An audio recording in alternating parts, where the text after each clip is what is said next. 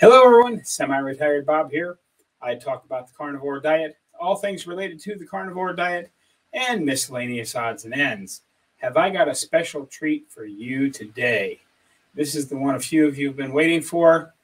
Without dragging this out any longer, I want to say welcome to our guest today, and I hope you learn as much as I did in talking with this gentleman. Welcome, Professor Kay. Welcome, Professor Kay. I'm very glad to have you on my channel today. I can't imagine that anyone watching my channel does not know who you are, but just in case somebody's just walked in out of the trees, would you mind taking a few moments and introducing yourself, who you are, and what your background is? Sure. My name is Bart Kay, and I am, I guess, what you'd call a former professor or a retired professor of health science.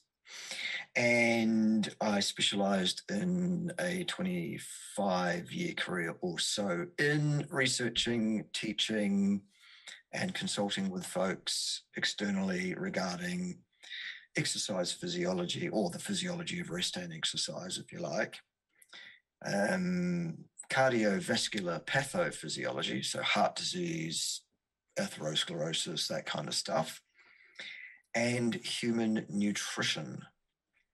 I also have secondary specializations in pure and applied statistics, statistical methodology, and inference. So all in all, it's kind of a reasonably well-rounded package, I guess, of knowledge and experience in health science generally. So that's my background. And then about 5 years ago, I retired from all of that because I wasn't enjoying it anymore and decided to be a YouTube influencer and creator of videos for your viewing and educational entertainment pleasure instead. Much more fun. That's me in a nutshell. Excellent, excellent. I did think of one quick thing before I get into the things that I had planned. You are obviously a guru when it comes to the Randall cycle. Sure. I have a channel that I try to break everything down into simple retired truck driver terms. So I would like your opinion of what I've been saying to my elderly crowd, the things we need to understand about the Randall cycle. Sure. Fat, good. Carbohydrates, bad. Fat and carbohydrates together, truly terrible. Yeah. Does that about sum it up? Yeah. I mean, the knowledge behind it, absolutely, we can get into if you want to. But in a nutshell, for the take-home message, what do people need to understand? What you've just said, spot on. Thank you. Thank you very much. So again, I have the general demographics of my channel are my age, which is 60 years old and beyond. I have many people in their high 70s and low 80s that comment on my videos regularly. One of the things that they get sucked into a lot is they like to watch a lot of different YouTubers because they're my age. They're at home a lot, do it with nothing to do but watching YouTube videos and the occasional walk outside. And there are several people out there advocating for plants. What are your thoughts on, specifically as it pertains to my demographic, on adding plants to their diet? Yeah. Well, look, it really doesn't matter what your age or stage is. That which is ideal, indicated, health promoting for human beings throughout the lifespan is pretty similar in terms of dietary intake. Okay, when you are an infant, mother's milk is ideal until you're weaned, if you can possibly get that. Thereafter, the diet for a human remains pretty well unchanged throughout the rest of the lifespan after that point. The idea that we've all been taught, myself included, because, I'm in my early 50s now, and I grew up in the same, era in terms of what we were being told nutritionally. And it's still going on today with young people today. It's not changed. However, it's been wrong the whole time. There's an idea that balance is good in your diet. No, balance is not good. Human beings, like every other animal on the planet, are a specialist. We have evolved in a niche. We have an ideal means for us physiologically by which we gain nutrition. And it turns out that human beings are absolutely unequivocally obligate hyper-carnivores. The eating of plant material is a fallacy in terms of it being good for us. No, it isn't. Plants are full of toxins designed to discourage animals from eating them. They're full of anti-nutrients meant to bind the nutrient in those plants up and make them unavailable for animals that eat them. They are pro-inflammatory. They are damaging to the gut function, the colonic function. There is a laundry list of reasons why you should absolutely not eat plants at all. No plants. There are no plants that are good for you. There are some compounds found in plants which have been shown mechanistically in a reductionist fashion to maybe have benefits in certain aspects, but they're always offset by the deleterious nature of the poisons, the anti-nutrients, the pro-inflammatory nonsense that you'll find with plant materials. The thing about a plant is it's rooted to the spot. It cannot run away from you, dive into a pond, fly away, hide under a rock. It's just sat there. And as such, it needs a strategy to discourage animals from eating it. Most plant toxins are designed to kill insects rapidly, effectively, on the spot, and they do, a lot of them. However, those toxins are not usually powerful enough in many plants to kill a human stone dead on the spot. But they will nonetheless kill you slowly and surely over decades. And in the meantime, destroy your quality of life and your health span while they're at it. So, in short, if you're looking for scientific evidence, scientific studies concerning nutrition science in human beings, you will find a bunch of stuff published in the literature that purports to be nutrition science, done by a fraternity of scientists called nutrition scientists. It's all ideology. It's all spin doctory, propaganda, smoke and mirrors, fearmongery. It's all bought and paid for. None of it's actually science. The science that informs us on how a human works is put together and how a human should feed itself is really, you'd have to look at the anthropology, the organ systems, the metabolic pathway studies, enzyme studies, those kind of things that inform us on how a human being really does work. When you do that, all the evidence points in the same direction, and it tells us human beings have, for the last 350,000 years in our current form as humans, eaten almost nothing but the flesh and fat of large ruminant animals with very little plant material at all, and only then as a subsistence survival food when the hunt was unsuccessful. Before that 350,000 years, up to about 4.5 million years ago, the diet was very, very similar in species that were very nearly human but not yet quite humans. So there's a long, long history of selection for the eating of meat and animal fat. Then what happened about 11,000 years ago is humans got it into their heads, an idea that a good idea would be to grow a whole bunch of grasses and eat their seeds for food instead of all the animals that we've been eating, which were now less available because of ecological things that were going on, like the thawing of the ice ages and a lot of plants growing and all that kind of stuff. And we changed our diet about 11,000 years ago, and it was absolutely disastrous for our health in every way. Human beings are now shorter, weaker, less robust, have smaller skeletons. Our dental arches are all cramped up. Our jaws have atrophied. Our intelligence is less than it was, apparently, 11,000 years ago as well. Our immune systems are weakened, compromised, etc. And our lifespan, our natural lifespan, seems to have been foreshortened as well. Though we live longer through technology than we did, our biologically determined lifespan is less. So, yeah, in a nutshell, plants bad, meat and fat, animal fat that is, good.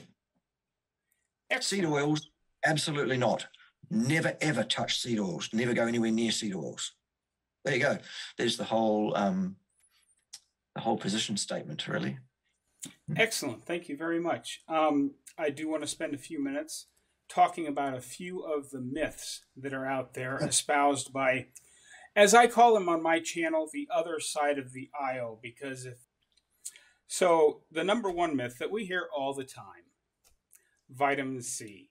Yep. How is your scurvy today, Professor? I'm very concerned about you. Yes. 8.5 years ago, I started a basically, to all intents and purposes, fully carnivorous diet. So roughly 8.5 years ago, less about 6 weeks, because scurvy will kill you in about 6 weeks. I actually died. No one's had the heart to tell me that I died of scurvy about 8.5 years ago. And as such, I continue along my merry way, just pretending that I don't have scurvy and imagining that I don't have scurvy and imagining that I didn't die of scurvy about 8.5 years ago. It's been quite lucky for me. That's a real bonus. It's a real bane to have this extra 8.5 years of apparently, in my mistaken view, healthy life. Beyond the scourge of scurvy, as it were. I could also introduce you to a friend of mine called Richard Rodriguez, who has been eating a carnivore diet for 40 years. And as such, of course, died 40 years ago from scurvy. And recently we've been made aware of another wonderful woman who's actually still a full-time rancher, working full-time on a ranch in her early 80s, who went carnivore 67 years ago. And again, nobody's told her either that she died of scurvy 67 years ago. And that's been a real bonus for her. And I hope no one does tell her that and disabuses her of that false notion of her death 67 years ago, because that would really curtail her life, I think, as it continues in her false belief that she is, in fact, completely scurvy-free. As is everybody else we've ever spoken to across any race, creed, or nation that they come from who is similarly unaffected by scurvy on an entirely meat-based diet. So that's the anecdotes. For the science, here it goes. The transporter which gets vitamin C out of your blood and into your cells where it's required to do its work is one called GLUT4, which you've probably heard of before. It's the exact same one that transports sugar from your bloodstream into your cells. Think of it like two fat men trying to push their way through a revolving door at once, and it's all jammed up.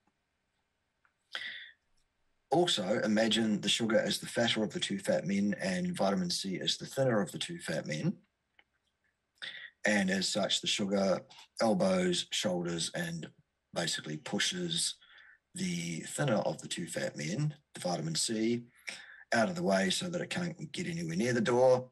So if you are a person who eats fruits, vegetables, plant material of any kind, anything containing starch, basically, what you'll find is the sugar in your bloodstream will always be shouldering the vitamin C out of the way. And as such, you need a vastly higher amount of vitamin C in your blood so that any of it can get into your cells at all.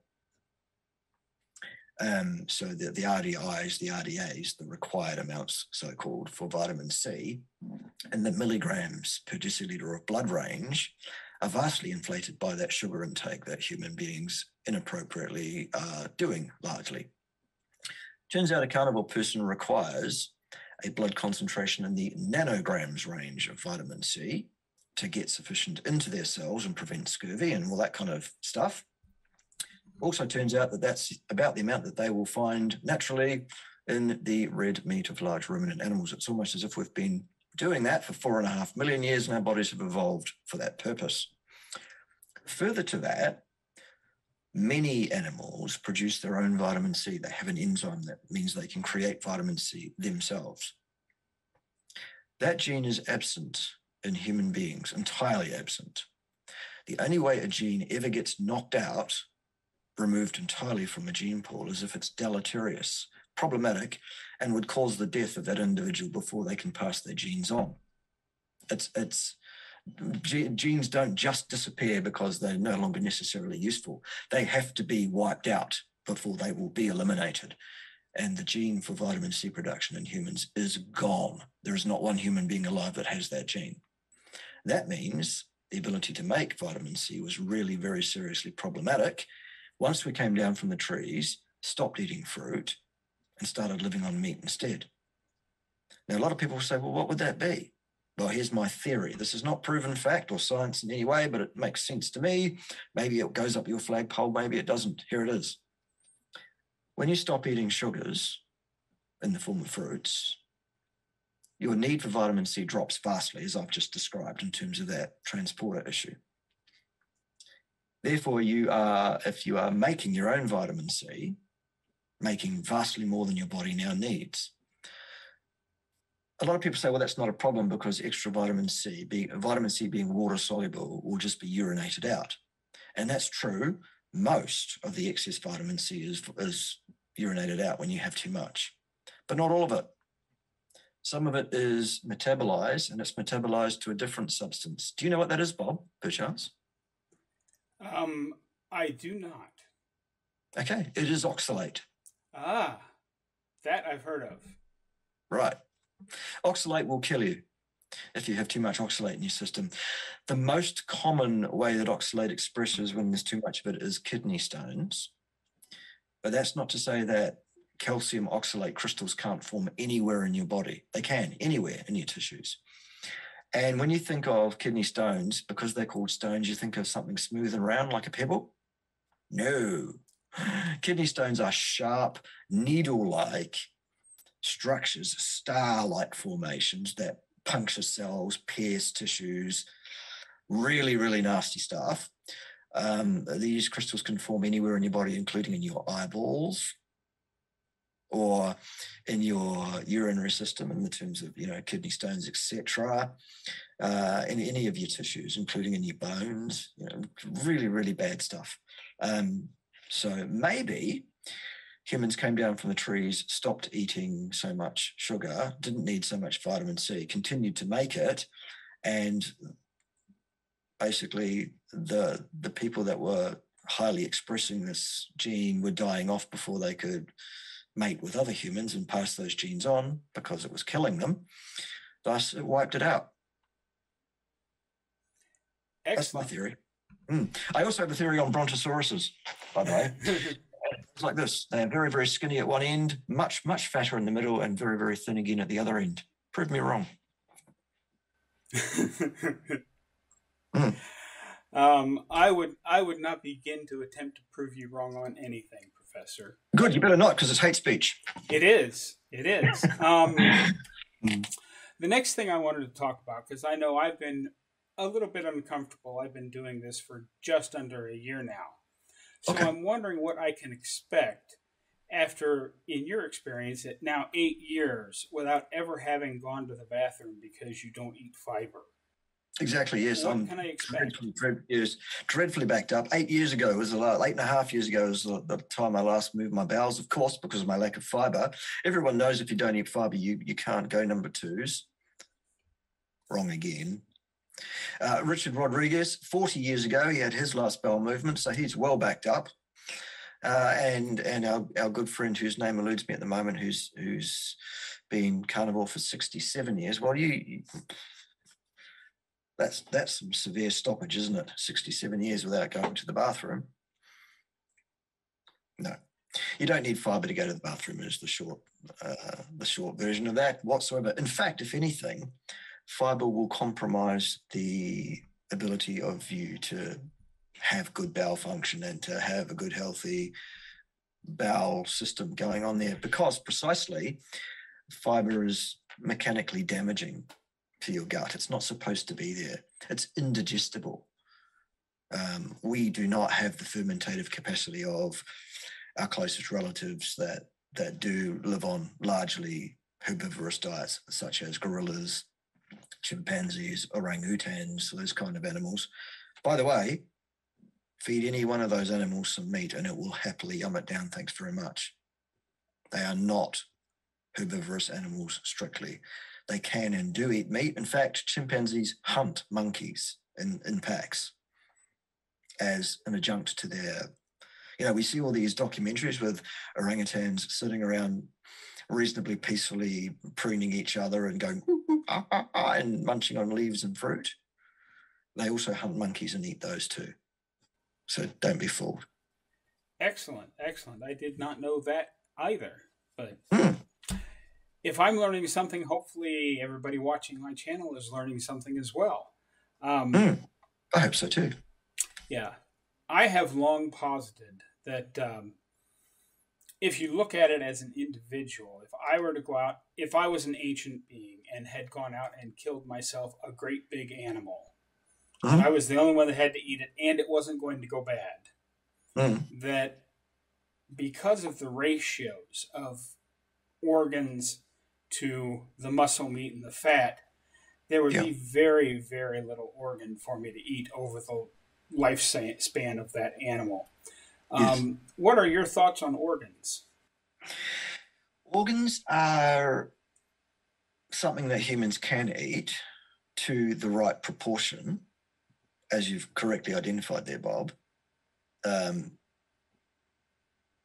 as you also correctly identified there, what generally happened was, as a tribe, humans would take down a large megafauna beast.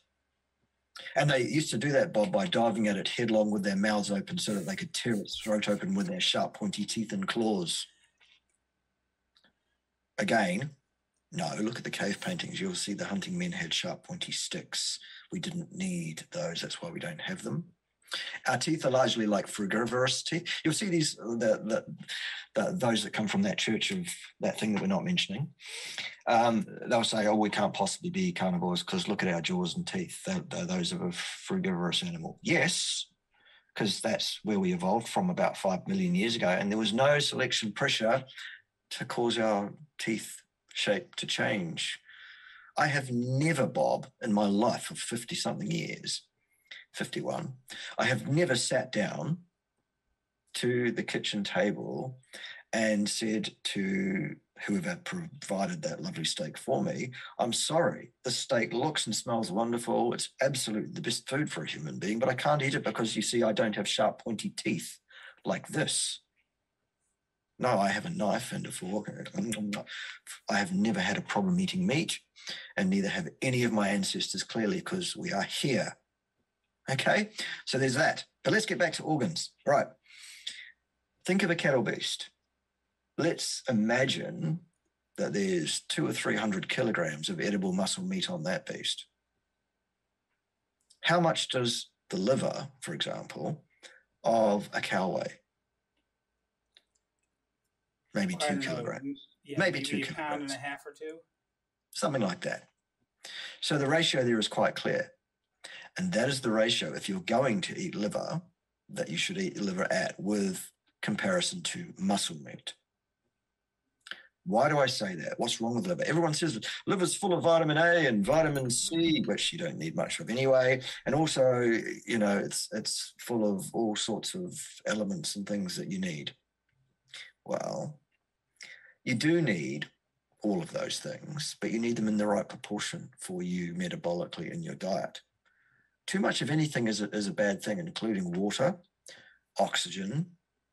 All of those things can kill you as well if you have too much of them. Okay? You need the right amount, the amount that you are biologically designed by millions of years of selection pressure to operate optimally on. The problem, a lot of people say the problem with too much liver is vitamin A toxicity. I don't buy it. I don't see that as a problem myself. I've never come across someone with bona fide vitamin A toxicity. What we do come across, though, is people who suffer problems by eating too much liver in terms of their micronutrient, their minerals. The major problem is copper. Copper is concentrated in liver to such a level that it's toxic, and it will disturb your electrolyte balance, your physiological function. It leads to all sorts of problems, like an inability to maintain electrolytes at all, the flushing of electrolytes from your system, muscle cramps, Paul Saladino, muscle cramps in your heart, i.e. palpitations, Paul Saladino, disturbances to your sleep patterns, Paul Saladino, and all sorts of other problems like that, Paul Saladino. All right, especially if you get into business with a bloke who purports not to be on steroids, although he obviously is. Take one look at him, and now has admitted that. Gosh, we're so surprised. And you get into bed business-wise with that bloke, and you start selling freeze-dried liver supplements for millions of dollars, Paul Saladino, that can run you into problems. I can't think of anyone that might have had any of those problems, Paul Saladino, but it does happen. To people who are misinformed and who think themselves expert in fields that they are not, for example. So you ought to stay away from eating too much liver as the take-home message. You should eat a very small amount of liver if you're going to at all. I don't personally eat liver at all. I think it's revolting, frankly. Also, if you look at the Inuit, for example, who live on pretty much nothing but meat and blubber, if you see footage of Inuit sitting down together to share the spoils, a seal, for example, they'll cut the seal open, they'll cut the blubber into cubes and dish those out. They'll dish out the meat evenly amongst the hunting men, and then they'll rip out the entrails, chuck it on the floor and say to the dogs, go for it. Interesting, isn't it? The Inuit know. Not a problem for dogs. Dogs are evolved on eating the entrails and things first and foremost. That's the prize for them. It's a great synergistic partnership. The dogs do well on the organs. People don't. Interesting. So that's my take on organs. Interesting indeed. Yes. Most organs are okay, by the way, Bob. It's just liver that really is the issue. So if you want to eat brains, ears, noses, and bum holes, go for it. It's not my problem. Yeah. But stay away from liver. Yeah, I actually don't, because of all the bad information I got back in 1983 about my gout. The very first thing at the top of the list was don't eat organ meats. Yeah. For all the wrong reasons, but I still don't like them today, so I don't. But I have several people that do. And speaking of that person that wasn't named several times there, I have a real problem with certain doctors on the interwebs because they have the word doctor in their name. People flock to them and listen to them. Can we talk very briefly about fruit and honey and why it's contraindicated for humans? Sure, you bet. Absolutely. Fruit and honey, ostensibly, in terms of nutrient that a human being can derive from those things, the nutrient that is available is sugar. It's glucose and it's fructose, basically. Over 4.5 million years, probably largely, and certainly over the last 350,000 almost exclusively, humans have evolved consuming a diet which is devoid of sugars, starches, carbohydrates, largely. Why? Because it wasn't available. The Earth was glaciated for most of that time, frozen over, sheets of ice, miles and miles thick. Plant material wasn't there to be had, to speak of. We were able to live in a small area, a small range of latitudes, mostly around the equator, where there was some small plants and shrubs and scrubs and things that animals largely could live on, and we lived on those animals that lived on those plants, most of those plants being hugely, vastly toxic, if not immediately, certainly over a span of time to people. The other thing is that most fruit and vegetables currently available that you can buy, most of those are a human invention of the last 150 years or so, selective breeding, etc. They did not exist in ancient times, even beyond more than 150 years ago, most of them. Or they did exist, some of these things, but in vastly, hugely different forms. That's for another day. Basically, what it boils down to is that because of the destitution of carbohydrate available to humans nutritionally, we evolved a metabolic pathway by which we could produce all the glucose we require for all metabolic processes. There are certain tissues in your body that need glucose and will not survive without glucose. You must have some glucose in your blood at all times. For example, your brain must have glucose, and testes are another example of a tissue that must have glucose and fructose, actually, as it turns out. So as such, your body has evolved a methodology to produce that glucose and fructose from non-glucose and fructose sources. And what do we use? We use some amino acids, some proteins, but mostly, in fact, we use the glycerol backbones of fatty acid molecules. When you break down a fat molecule to oxidize the fatty acid chains that come off that, there's a backbone left behind, and it's that we use to make sugar with, mostly, actually. It's a glycerol backbone. And so we do. And our body produces exactly the right amount of glucose, and it's really stable. It keeps that blood level of glucose really, really stable if you eat a diet which is devoid of carbohydrate. If you start eating carbohydrate, which we've only been doing at all for about 11,000 years, and more so over the last couple of hundred, what happens is you rapidly, vastly, hugely dump glucose into your bloodstream at a level that you are biologically completely unable to deal with. It's toxic. It will kill you. And as such, that causes your body to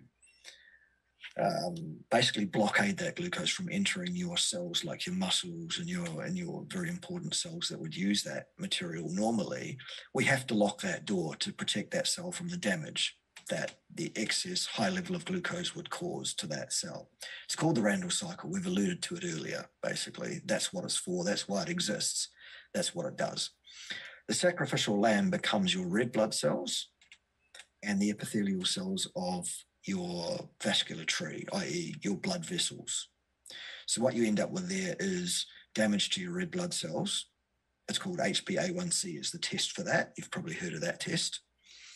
And further to that, you get damage to your epithelial cells, heart disease, atherosclerosis, inflammation, type 2 diabetes, many forms of cancer, most forms of dementia, all the big killers, basically. They're all down to consuming carbohydrates that you should not be consuming. Sugar in the form of glucose is quite damaging to your tissues above the normal natural level. Fructose, fruit sugar, is 7 to 10 times worse than that in terms of the damaging ability it has on our tissues. The individual that we haven't already named several times, who is trained, by the way, as a psychiatrist and not as a nutritionist at all, by the way, and should stick to psychiatry for that reason. What he's doing by pouring up to 400 grams of carbohydrates in the form of both glucose and fructose down his stupid neck every day of his life, what he's doing is vastly, hugely, rapidly damaging his body. It's patent, actually. If you look at a video of that boy 2 years ago, he looks fit and young. He looks like a man of his age at that time, which was, he was in his early 40s 2 years ago. He was 43 2 years ago, and he looked like it. Today, he's 45, and most people who look at an image of him and put it beside an image of me say, whoa, we know which one is older, and they get it wrong, because I'm in my early 50s and he's 45, and he looks a lot older. Yes. That's just opinion. It doesn't have to be anybody else's. I mean, you make your own assessment of it. But even if you say, well, it's not apples and pears because you're not the same person, fine, take a look at a picture of him when he was 43 and him 2 years later and tell me that that's 2 years worth of natural aging that's gone on. Crazy. It's inane. There is no place in the human diet for the intake of exogenous sugar of any form. The exact dietary requirement for sugar in your diet is not 1 gram ever. The same as it is for fiber, none. Excellent. Excellent. I have one more topic that I'd like to go into that I've heard you know a little something about. Because I have always said on my channel that my primary supplement is eating beef. That's my primary supplement, and I add salt to it. But recently I've found a product, and I'm told you know just a little bit about it. Let me see if I can make the camera find it here. Maybe not, because I'll do it here. It's not going to do it. You can do a see-through version of it because I've got a green screen. There it is. Okay. Yes. Stem Enhance Ultra. I've been taking Stem Enhance Ultra plus 3 other products by this same company. And as I understand it, you are a bit of an expert on this product. Do you mind taking a few moments to explain what it is to my people? Absolutely, my pleasure, and my my solemn duty to do so, because this is very, very important. In your bone marrow, every one of you, are a population of cells called adult stem cells. What are those? They are cells containing all of your DNA, all the instructions that make up you, in a blank cell format. These are a cell that are not specialized in any way. They're not what we call an adult cell line. Your heart cell is a specialized cell. The cells of your heart are specialized. The cells of your brain are specialized to be neurons. The cells in your skin are specialized to be skin, etc. These cells are blank. They can be anything at all except sperm or eggs. Probably a good thing at our age. We don't want any extra of those, frankly. What do these cells do? They hang around in your bone marrow until they get a chemical message for some reason saying, release us into the bloodstream. When they are released into the bloodstream, these adult stem cells will tool around in the blood for a bit and do magic things like exude first aid packages out to other cells, calm down inflammation, kill off cancer cells, all sorts of wonderful things like that, until they recognize cells and tissues in your body that are worn, tired, aged, dysfunctional, diseased, broken down, not working properly. Such damaged cells usually have flags on their cell membrane saying, I'm not working properly, come and replace me. And the adult stem cell says, I see your flag, I bind to you, stuck there, I dissolve the old cell out of the way, and I differentiate and become a new adult skin cell, hair follicle cell, no, not hair follicle cells, doesn't work for those, eyeball cells, heart cells, anything your body might actually need for health purposes. So not hair follicle cells, unfortunately. Whatever. I'll get over it one day, Bob. Maybe. You and me both. I lost my hair when I was 28, and so I've had time to get over it, I suppose. Right. Anyway, so adult stem cells, what do? They replace your tissues with new ones. Wow. How cool is that? Now, the other thing you need to understand about cells, adult cells in your body, is an adult cell will divide an X number of times, and then they stop dividing, upon which those cells will age, and eventually they will crap out and die. And when enough of your cells have crapped out and died, so will you. We all will at some point. It's a fait accompli.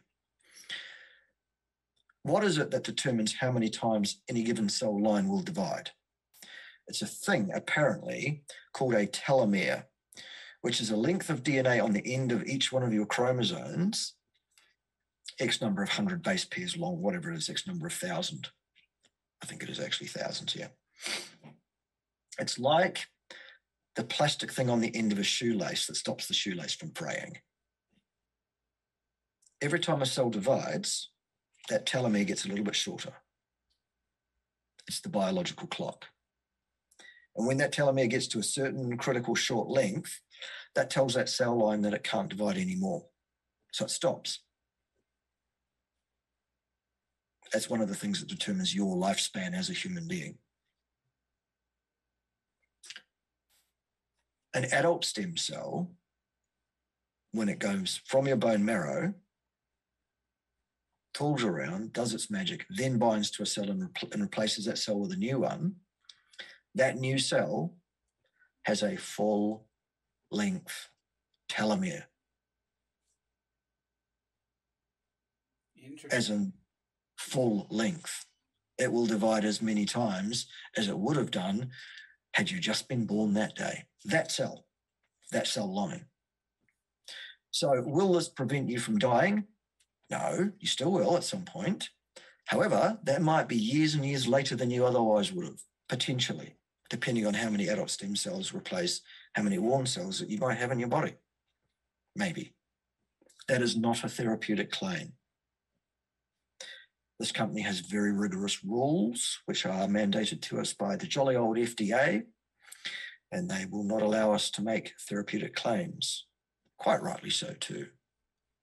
So we don't. All we do is tell you the science. That's what it is. So if you have any kind of disease process born of years on the planet, wear and tear, dysfunction, disease process of any kind, even if that's pathological disease process, because one of the things adult stem cells can do is become more immune cells, by the way, then I would suggest to you that this product would be something that you should very, very seriously get yourself involved with taking religiously on a day-by-day basis. And I'd start doing that yesterday. I really would.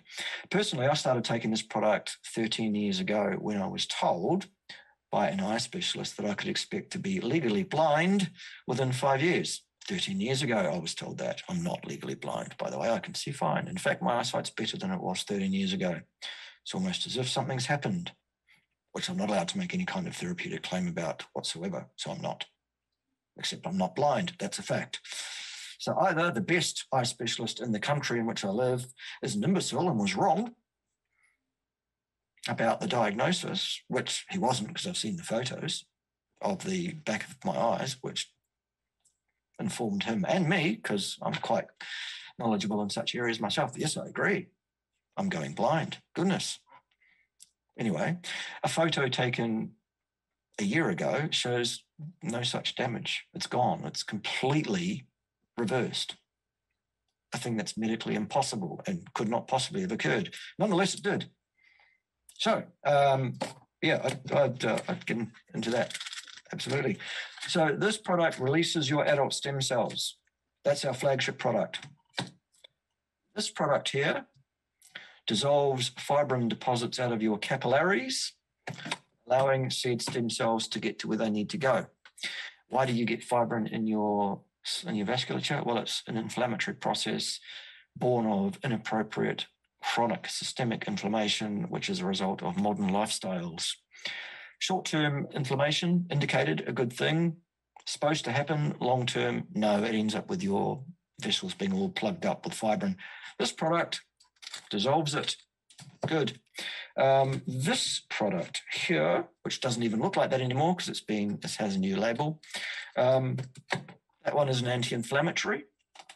One of the biggest problems people have is inflammation. So that one deals with inflammation without the side effects of most anti-inflammatory prescription drugs. So that's great. There's one there if you're rheumatic or have joint issues. It's the same stuff with a different formulation, really, for all intents and purposes.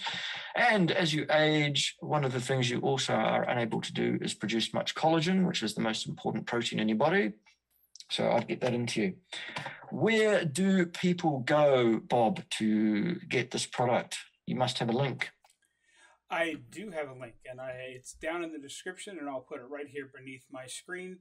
It is SemiRetiredBob /Cerule. Right. SemiRetiredBob.cerule.com is probably what it'll be, I would say. Yeah, it could be. I'm just saying that off the top of my head. That'll be what it is. Yep. That's the format. So SemiRetiredBob, all one word, .cerule, C-E-R-U-L-E, spelt like, can we see it on the box here? There it is, spelt like that, CERULE.com. I'd get into that today. In fact, I'd get into it yesterday. Fantastic product. Absolutely, associated with, see what I did there? Associated with a vast, huge increase in my health status 13 years ago.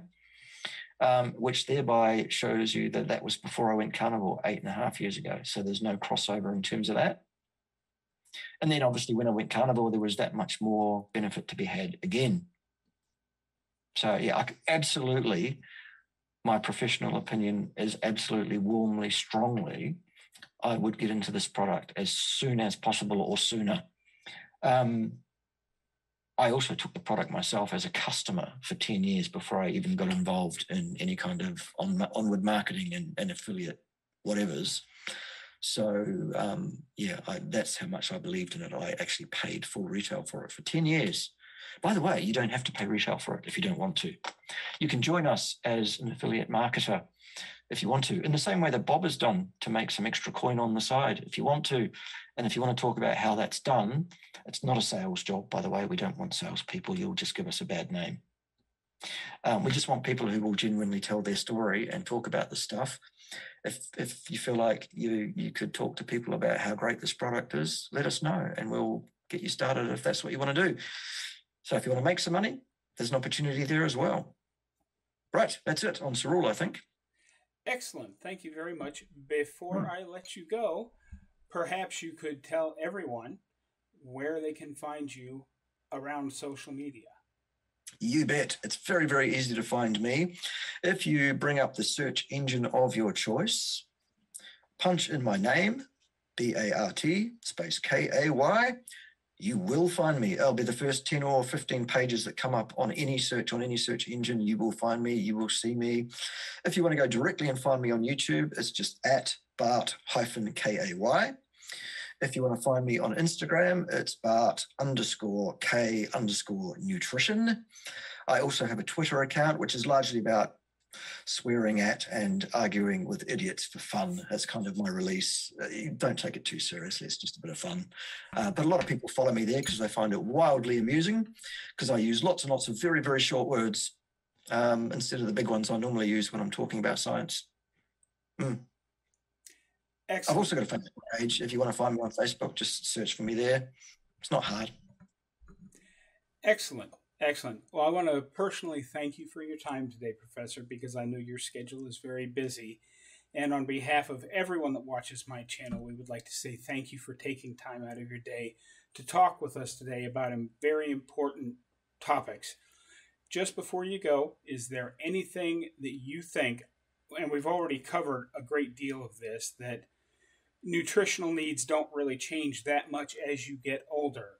Is there anything that you can think of that the elder people in my group that are following this way of life, is there any last thought you would have for them on things they might need to know?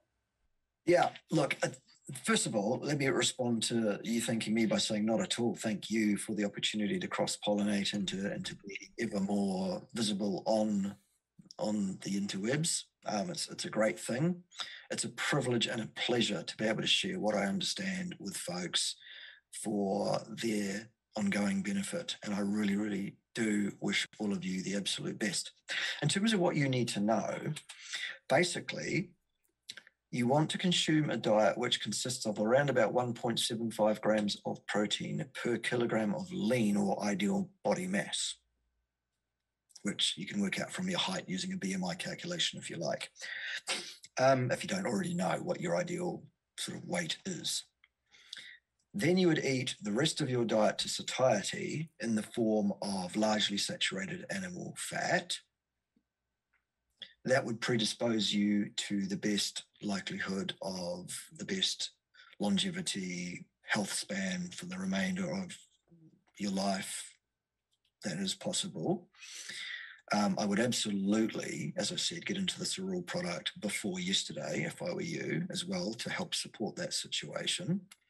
The other thing I would do is I would close my ears to all of these charlatans running around telling you need balance, telling you need plants in your diet, telling you that a meat-based diet will predispose you to heart disease or cancer, because all of those things are absolutely demonstrably not true. They are lies, absolute lies, with malice aforethought, actually. Most people repeating the lies actually believe the lies they are repeating. They're not evil people at large, but the people who are informing them in the first instance as to those lies really are genuinely evil people. And we need to shun them as we would spurn a rabid dog, frankly. They are the skunks of the nutrition science world. Get them out of here. Thanks, Bob. It's been a pleasure. Thank you for coming today, Professor. It has been wonderful. Don't forget to leave a comment down below thanking Professor Kay for being here today, folks. Have a great day. Right. See you later.